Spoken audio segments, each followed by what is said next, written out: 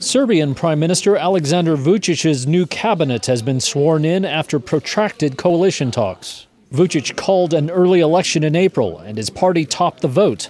But negotiations on forming a coalition government lasted nearly 4 months. His Progressive Party has agreed to remain in coalition with the pro-Russian Socialist Party. Vucic cut short his previous term, saying that he needed a new 4-year mandate to implement reforms and guide the Balkan country toward European Union membership. The 6 new members taking the oath on August 12th included Ana Brnabić, the first openly gay minister in Serbia, who was appointed head of public administration and local government.